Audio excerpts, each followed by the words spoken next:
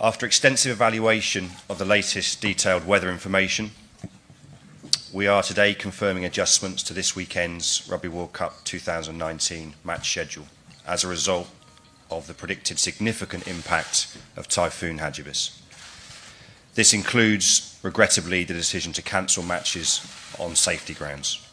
Based on this morning's information from our independent weather experts, Hagibis is predicted to be the biggest typhoon of the 2019 season and is highly likely to cause considerable disruption in the Tokyo, Yokohama and City of Toyota areas throughout Saturday, including likely public transport shutdown and disruption.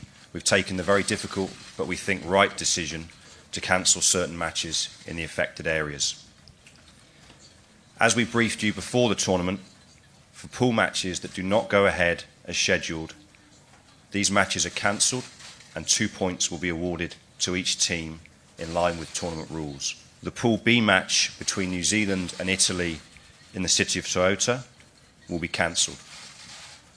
The Pool C match between England and France at Yokohama Stadium will be cancelled. As you can imagine, the decision to cancel these matches has not been taken lightly and has been made with the best interests of team, public, tournament and volunteer safety as a priority, based on the expert advice and the detailed information we have available.